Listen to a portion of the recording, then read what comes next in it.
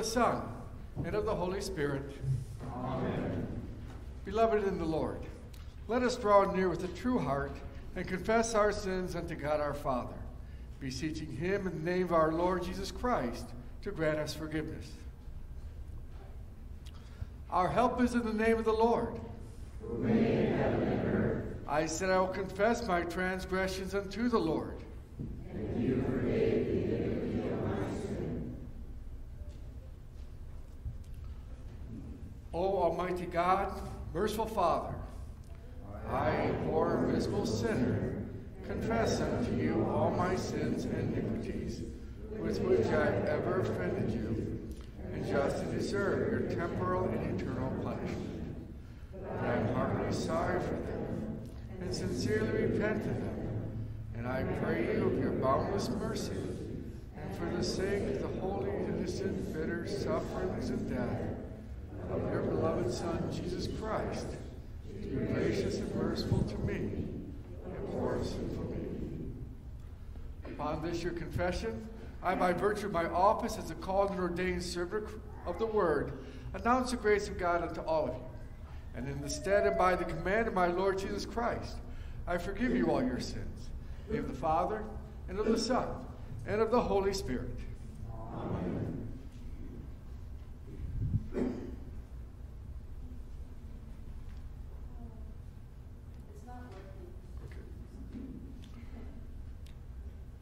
Righteous are you, O Lord, and right are your decrees. Deal with your servant according to your steadfast word, and teach us your statutes. Blessed are those whose way is blameless, who walk in the law of the Lord. Blessed are those who keep his testimonies, who seek him with their whole heart. Oh, that my ways may be steadfast in keeping your statutes. Never will I be shame, and with my eyes fixed on all your commandments. Glory be to the Father, and to the Son, and to the Holy Spirit, as it was in the beginning, is now, and will be forever. Amen. Righteous are you, O Lord, and right are your just decrees. Deal with your servant according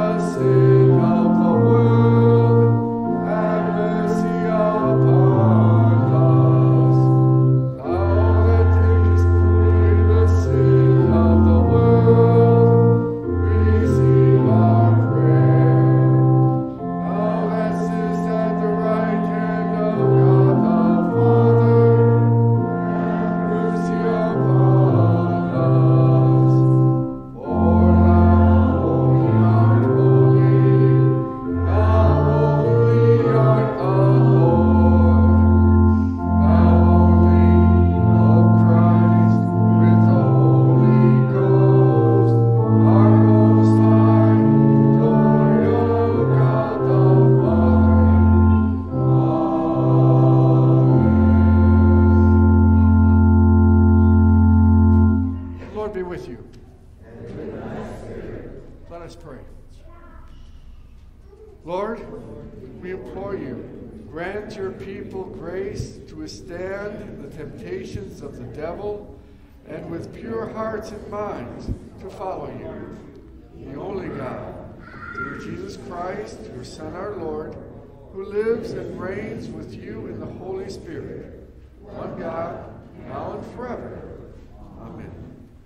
Please be seated.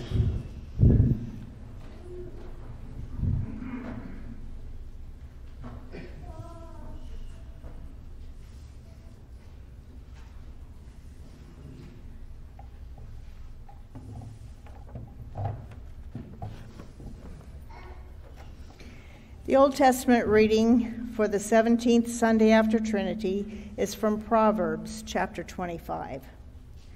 Do not put yourself forward in the king's presence or stand in the place of the great.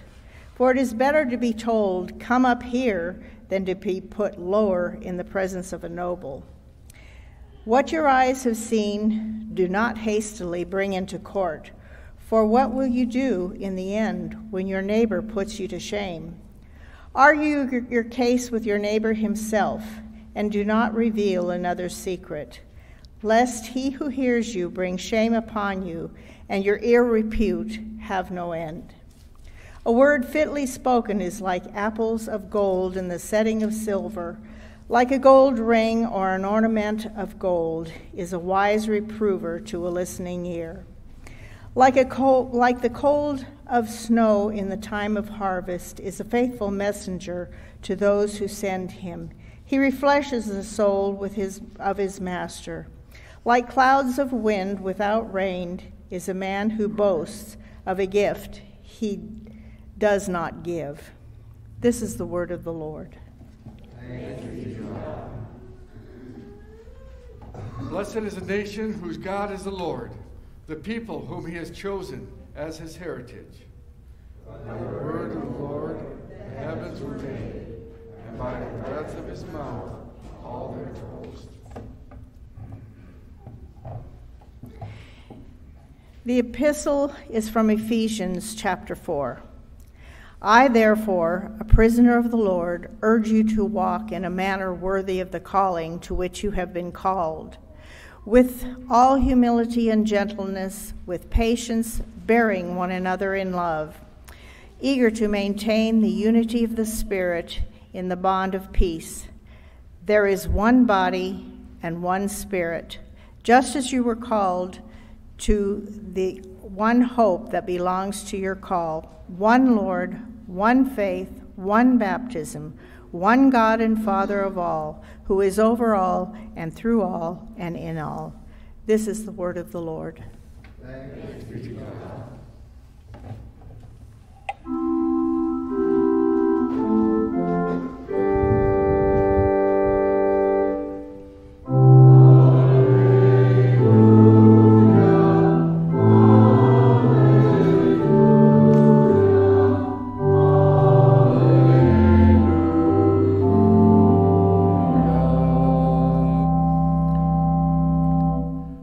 I love the Lord because he heard my voice and my pleas for mercy.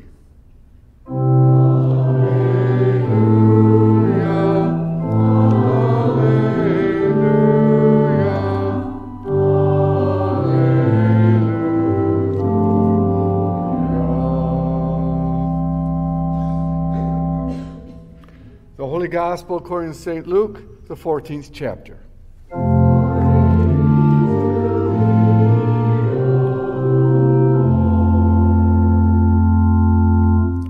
One Sabbath, when Jesus went to dine at the house of a ruler of the Pharisees, they were watching him carefully. And behold, there was a man before him who had dropsy. And Jesus responded to the lawyers and Pharisees, saying, "Is it lawful to heal on the Sabbath or not?" But they remained silent. Then he took him and healed him and sent him away. And he said to them, "Which of you, having a son or an ox that has fallen into a well on a Sabbath day, will not immediately pull him out?" And they could not reply to these things. Now he told a parable to those who were invited. when he noticed how they chose the places of honor, saying to them, "When you are invited by someone to a wedding feast, do not sit down in a place of honor, lest someone more distinguished than you be invited by him. And he who invited you both will come and say to you, 'Give your place to this person.' And then you will begin with shame to take the lowest place. But when you are invited, go and sit at the lowest place, so that when the host comes, he may say to you, 'Friend, move up higher.' Then you will be honored in the presence of all who sit at table with you. For everyone who exalts himself will be humbled, and he who humbles himself will be exalted." This is the gospel of the Lord.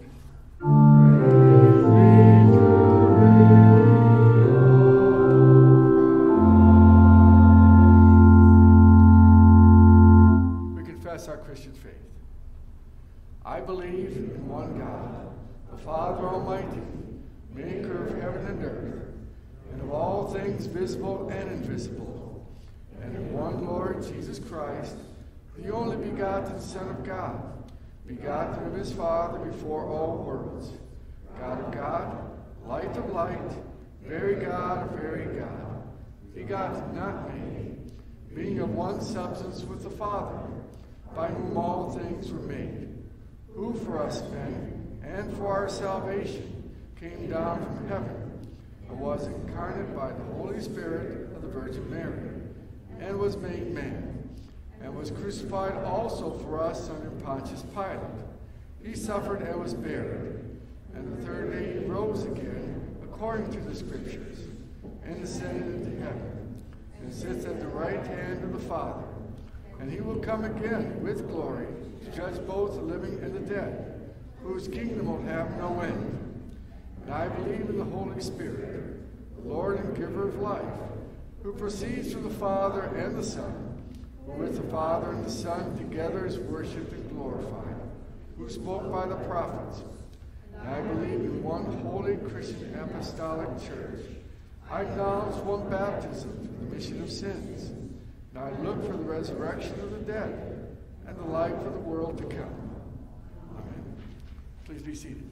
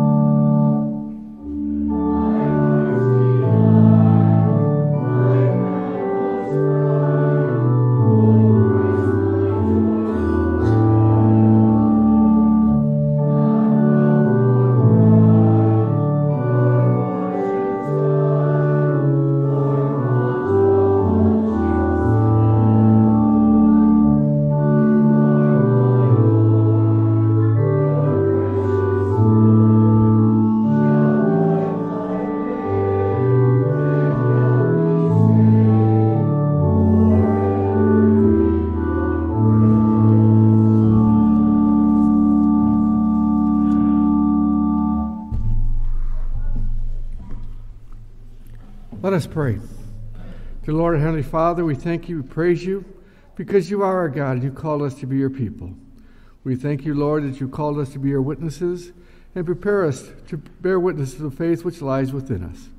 And now, Lord, may the words of my mouth and the meditation of our hearts be acceptable in your sight. Amen. Words for today's meditation come from Jesus' words to the apostles before he ascended to heaven. But you will receive power when the Holy Spirit comes to you. Then you will be my witnesses to testify about me in Jerusalem, throughout Judea and Samaria, and to the ends of the earth. This is our text. This past summer, a good friend of mine called me up and asked me a few questions because he was going to be going to the Grand Canyon. And he asked me, Steve, what should I do? Because I only have one day to go there. What should I do on that day? Now the question is, why did he call me up? Well, it could be because he knew that for 9 years I lived here in Arizona.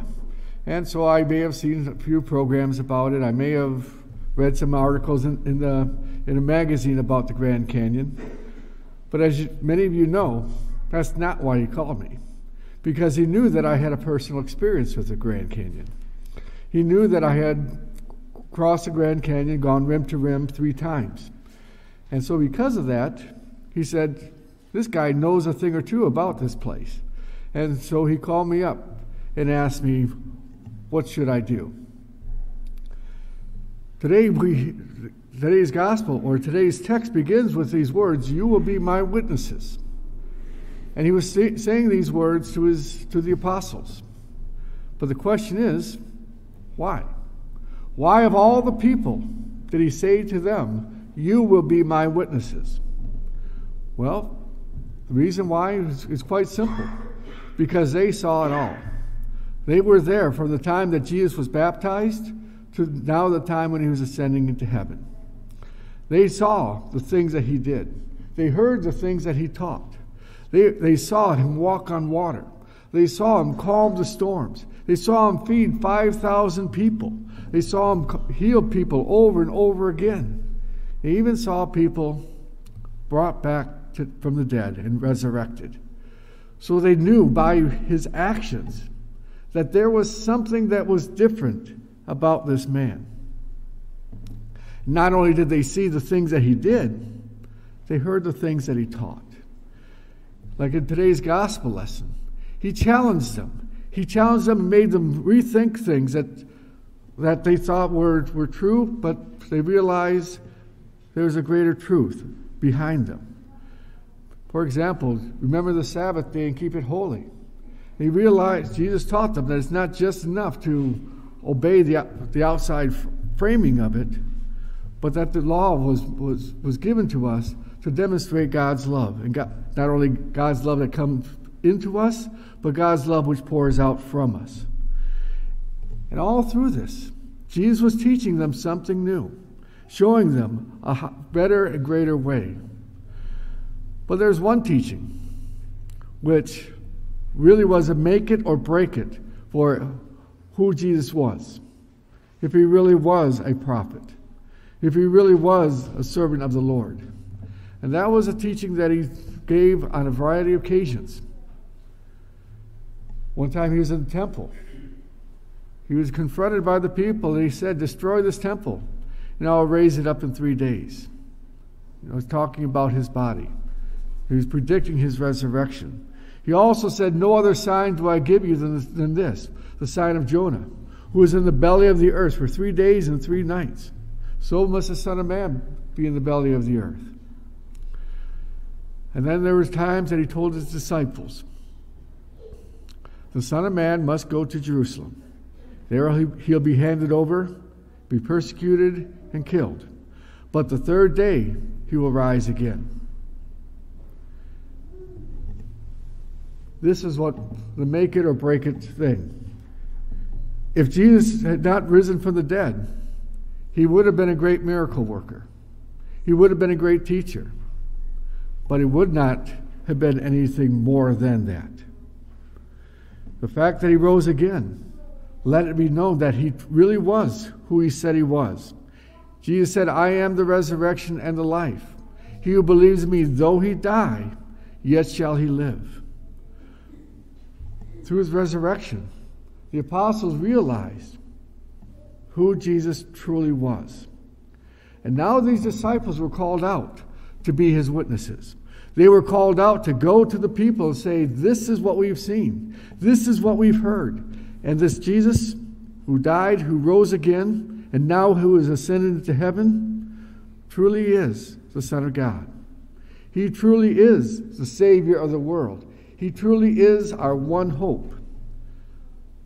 His resurrection changed everything. And because Jesus lives, we know that we too shall live because of that. God has said to each and every one of you as well, you shall be my witnesses. Now granted, we weren't there when Jesus walked. We weren't there to hear Jesus' teachings or to see his miracles. But God has revealed his grace to us. He has poured his love into our lives. And we are witnesses of the good things that God has done. We are witnesses that God is a faithful God. We are faithful that he who called us is faithful. And so we are then also called to be his witnesses, to let other people know the great things that God has done for us. Because the truth of the matter is, in one regards, we have it better than the apostles who walked with Jesus. May seem like a strange thing to say, but that's what Scripture says as well, because we see things fulfilled. We know how the story ends. We know that, from the very beginning, that this Jesus who was born in a manger is the Son of God. The Word incarnate. The Word became flesh and dwelt among us. We know that Jesus is more than a miracle worker. We know that he's more than just a great teacher. And the reason why we know? Because he lives. Because he conquered the grave. Because he ascended into heaven and is seated at the right hand of the Father. We know it because he has come into our life and said to us, I am your God, and you are my people. And so with our life, we are God's witnesses now. But there's something interesting about this word in Greek, witness. The Greek word there is martyros. And if you listen a little closely, I'll take off the last part of it, martyr. Those who are called to be witnesses are also called to be willing to lay down their life for the Lord. And the disciples, they did that, which is a testament about the faithfulness of our message, which is the testimony to the truth of the gospel. Because if they did what some people propose that they did, that is, move the body of Jesus someplace so that they could propagate this lie that Jesus was resurrected, when it got to the point of being killed on account of their faith, they probably would have said, we did something a long time ago. After Jesus rose, we wanted to make sure people thought that he was who he taught himself to be.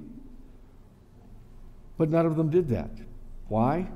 Because they saw Jesus living. He came to them on the night of what we call Easter. The night of the resurrection, Jesus stood before his disciples and said to them, peace be with you. Your sins are forgiven. They were on the mountain when Jesus ascended to heaven and gave them this commission to be his witnesses. And each of the apostles were willing to die for this faith. Most of them did. One who didn't was John. And it wasn't for lack of trying. They tried to kill John. They boiled him. But that attempt at martyrdom did not take. And when they saw there was nothing they could do with John, they put him on an island, tried to keep him away from everybody. But because of that, the Lord provided us with the last book of the Bible, the book of Revelation. when we're confirmed, we made a commitment. There's a vow that we made when we were confirmed, and that was this: I am willing to die for my faith rather than to give it up. Each and every one of us who are confirmed have made that vow, saying that this faith is the most important thing to me. This understanding that of who Jesus is, what he's done, and what he's called me to be is more important than life itself. Because Jesus is the resurrection and the life. We're all called to be willing to lay our life down for our Lord. And the reason why? Because we know that our God is a faithful God. We know that he has loved us with an everlasting love. We know that he's walked with us through difficult times. And as a result of that, we are his witnesses. One of my favorite verses comes from 2 Corinthians. May the God of all comfort comfort you, so that you may comfort one another with the comfort that you have received. Sometimes the trials that come our way come because they're preparing us to be a witness to the person who comes after us, who's going through that trial as well. And then then his command continues. He says, you'll be my witnesses in Jerusalem, Judea, Samaria, and to the ends of the earth. Now, a lot of times when we hear this, we think geographically. And we think, where's our Jerusalem? Where's Judea? Where's Samaria? The end of the earth, we got that figured out. But I don't want us to think about this as geographically. I want us to think about this, and I think the Lord did as well. Think about this as far as people. Who are our Jerusalem? And the answer to that for us here is the people here at St. Paul. We are called to be witnesses to one another. You are called to lift up one another. You're called to encourage one another, especially when things are difficult. Because Jerusalem are the people who look like us, people who talk like us, the people who think like us, the people who have the same culture. This is our Jerusalem. And for us at St. Paul, it begins right here. And that means that you have a ministry to one another. But then it continues by saying Judea. Now Judea is similar. It's just a little further out. Our Judea would be those other Lutheran churches within our circuit. Trinity, Mount Calvary, Crown of Life, Apostles, all those other Lutheran churches which are part of our circuit. And why? Because they're people, once again, who are like us, who believe the same, who teach the same, who proclaim the same. But then there's Samaria. And Samaria is where it gets a little more difficult.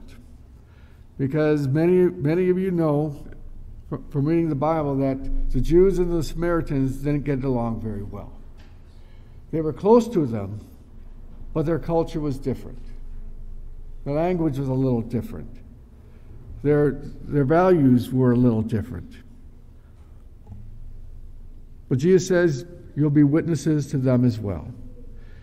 And part of the reason for that is because when Jesus died on the cross, he didn't do it just so that we could pick and choose who we can love, who we can share God's grace with, his mercy with.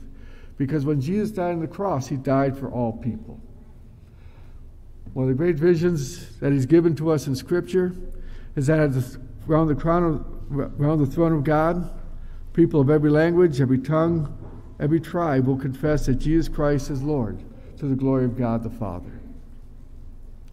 And finally, he says, to the ends of the earth.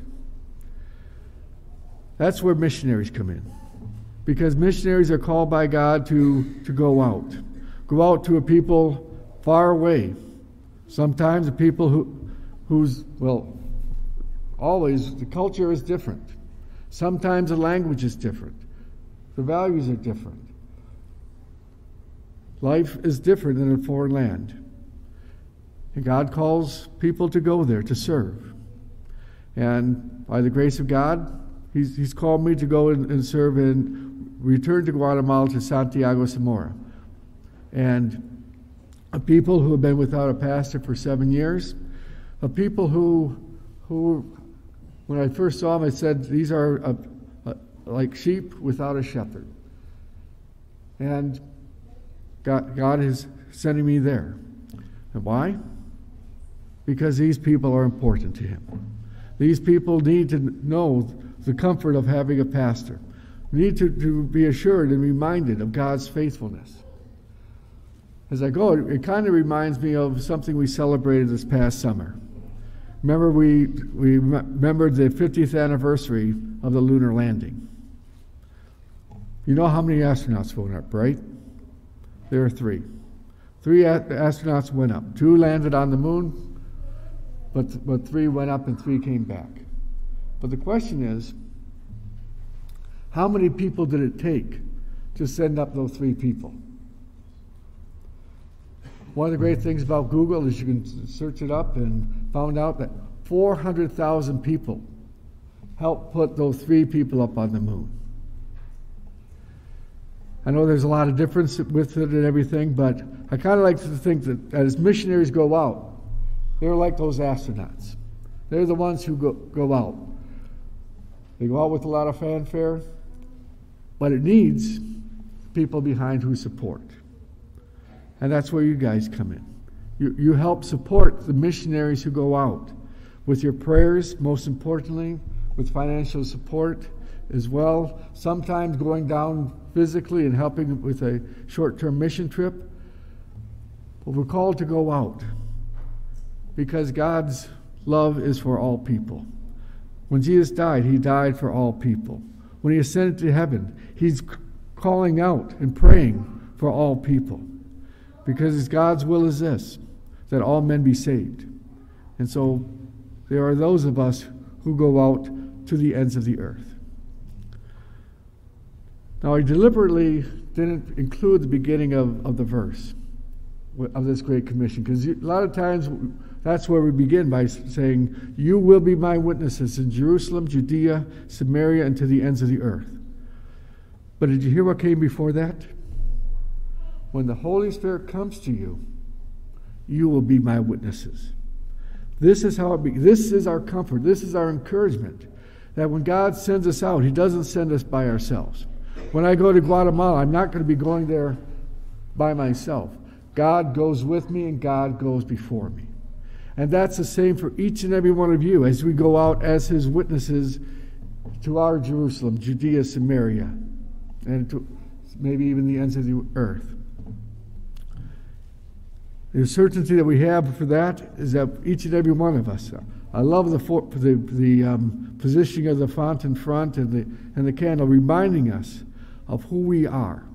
We are God's people, not because of who we are, but because of what God has done for us. Through the waters of baptism, God said to you, you are my child. Through the water of baptism, God said, today I begin a good work in you, and I will bring it to completion. I will be faithful to you. Not only do we have that promise in the baptism, but also the Lord's Supper. Every time we come to the Lord's table, we are reminded that Jesus is faithful to that promise that he made when he gave the Great Commission, which ends, lo, I am with you always, even to the end of the age. At the Lord's table, he reminds us, I am with you. I have not left you. I have not forsaken you. I continue to walk with you side by side. And so as we go out, we don't go out by ourselves. We don't go out by our own will, by our own understanding. We go out because God goes with us and God goes before us and God goes after us. God does not leave us. He does not forsake us. And so for that reason, he says, I will be with you. I will strengthen you. I will teach you. I will guide you along the way. And as you go out, you will be my witnesses. Praise God for that calling. Praise God for that commissioning. And praise God that he is faithful. Amen. And now may the grace of God, which passes all understanding, keep our hearts and minds in faith and life everlasting. Amen. Let us continue praying for the whole people of God according to your mercy. Please stand.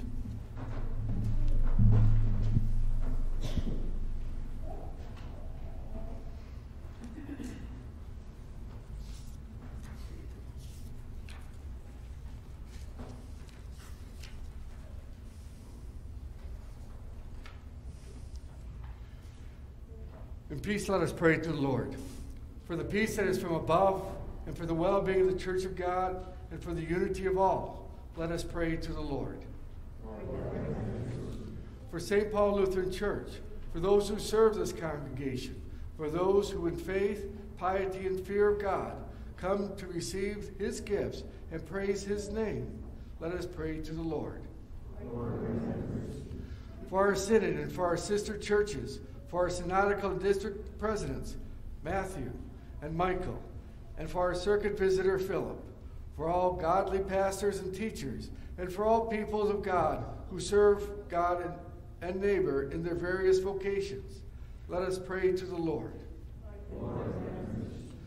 For all missionaries and workers of mercy at home and abroad, especially the Oliver family in Taiwan and the DeGroot family in Albuquerque, let us pray to the Lord.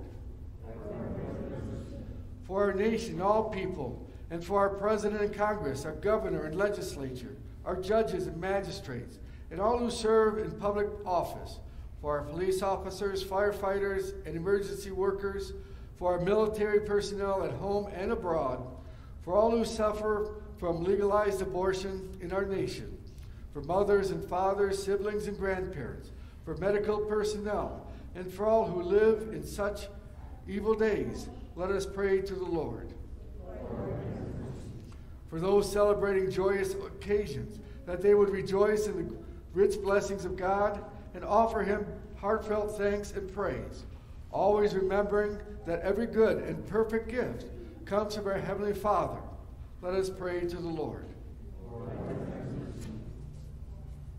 For the sick and the suffering, for those who mourn, for those in need and distress, for the refugee and sojourner, for all pregnant women, for the newborn and the elderly, for the homebound and infirmed, especially those who we have prayer to ask for this day. Remember Dorothy, Doc, Otilia, Pat, Judith, Nicholas, Linda, Jim, Linda Lee, Gary, Dan, and Laura. Be with them, Lord, watch over them. Lord, in your mercy. Remembering those who have gone before us in the faith and rejoicing to share with them the Sabbath rest which Christ won for his people, that together with them we may be found faithful in the day of judgment and rejoice in the day of the resurrection of the dead. Let us pray to the Lord. O Lord, Heavenly Father, we here remember the suffering and death of your beloved Son, Jesus Christ, for our salvation. Praising his victorious resurrection from the dead, we draw strength from his ascension before you, where he stands for us as our high priest. Gather us together, we pray, from the ends of the earth to celebrate with all the faithful the marriage feast of the Lamb in his kingdom, which has no end. Graciously receive our prayers, deliver and preserve us. To you alone we give all glory, honor, worship, Father, Son, and Holy Spirit, one God, now and forever. Amen.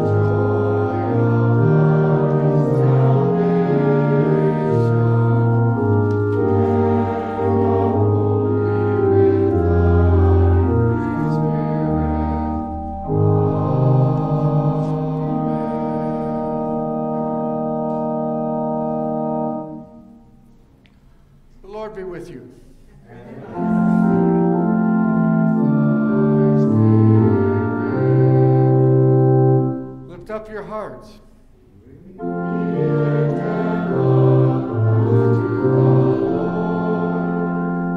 Let us give thanks to the Lord our God.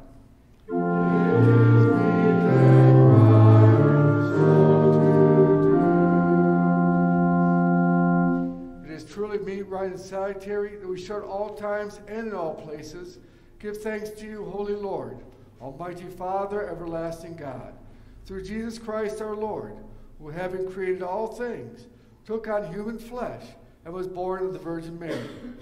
For our sake, he died on the cross and rose from the dead to put an end to death, thus fulfilling your will and gaining for you a holy people.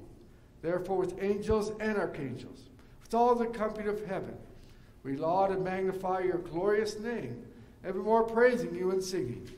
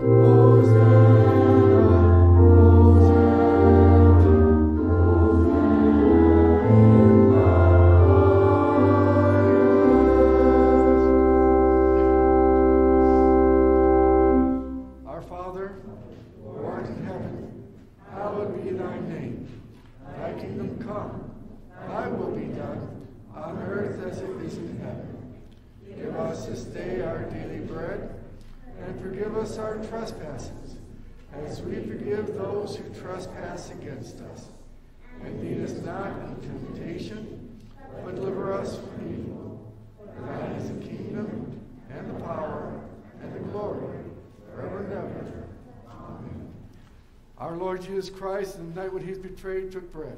When he gave him thanks, he broke it, gave it to his disciples, saying, "Take it, eat. This is my body given for you." In the same way also he took the cup after supper. When he gave him thanks, he gave it to them, saying, "Drink of it, all of you. This cup is New Testament, my blood, shed for you for the forgiveness of sins. This do as often as you drink it in remembrance of me." The peace of the Lord be with you always.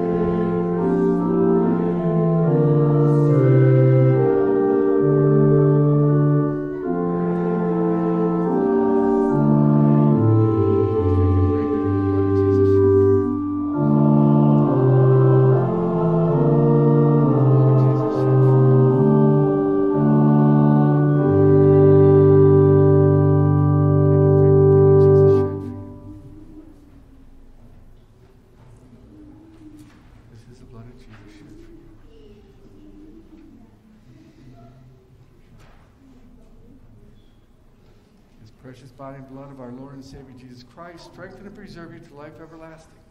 Depart in his peace. Amen.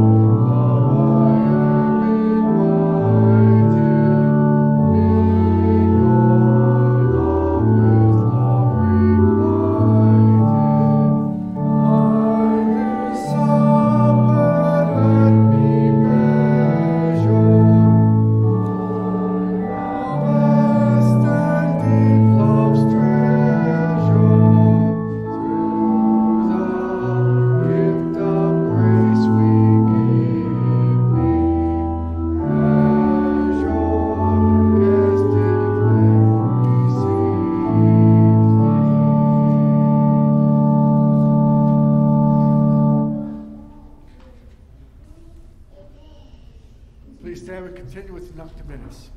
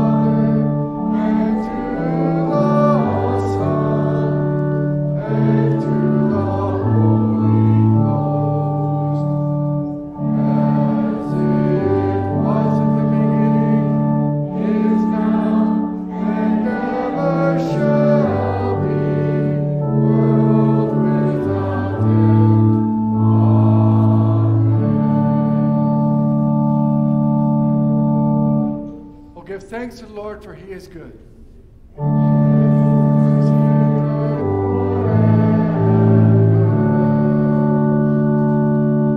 Let us pray. We give thanks to you, Almighty God, that you have refreshed us through this life-giving gift.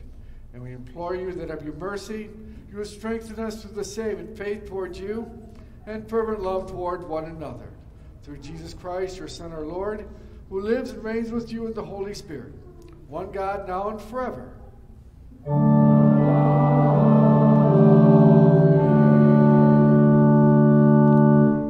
Lord be with you.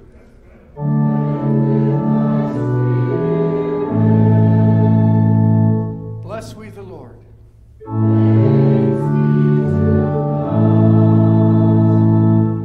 Lord bless you and keep you. The Lord make his face shine upon you and be gracious unto you. The Lord lift up his countenance upon you and give you peace.